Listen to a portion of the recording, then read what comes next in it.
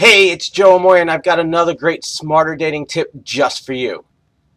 Today we're going to talk about walking contradictions. You probably know what I mean by this.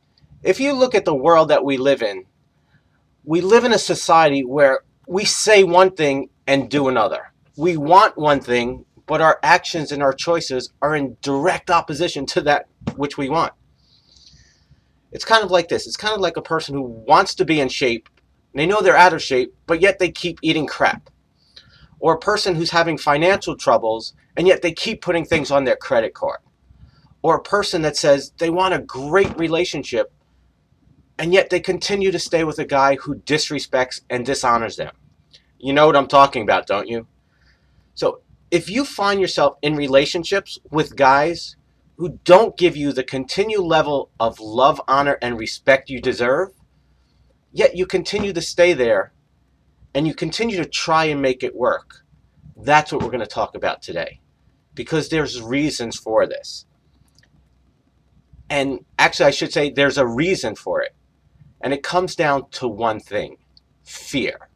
See, everything we do comes down to one or two emotions: love or fear. And there's that part of us, because we want love so bad, it's ingrained in all of us, that we try and make square pegs fit in round holes, because we feel we may never find somebody else. We're afraid of being alone. This might be as good as it gets, so I might as well settle. I might as well take the good, instead of realizing that you could have the great. So your assignment this week is to simply step back and look at your life as if you were an observer, and see, where are you in contradiction? And how you know is by this one simple rule. If you are getting the types of results you want and the experiences are good, then you're heading in the right direction. However, if you have a pattern of experiences, be it relationships or the types of guys that you date, where you say you want one thing, but your experience is the exact opposite of that, it's time to do a little bit of mirror time. And that's where you simply take a step back and look in the mirror and go, is it possible I'm contributing to this? Now, I want you to know that you are not alone. We all do this. We all have areas in our lives where we're in contradiction, myself included.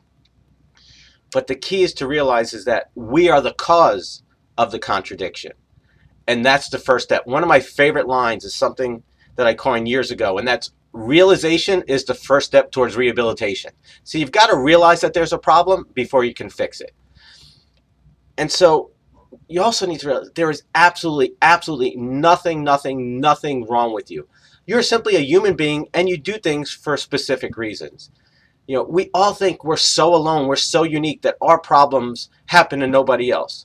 Well, you know what? There is nothing that you will go through or that you have gone through that someone else hasn't experienced.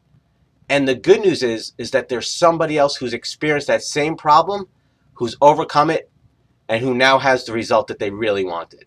So if they can do it, why can't you? So you don't realize how great and how special and how powerful you are.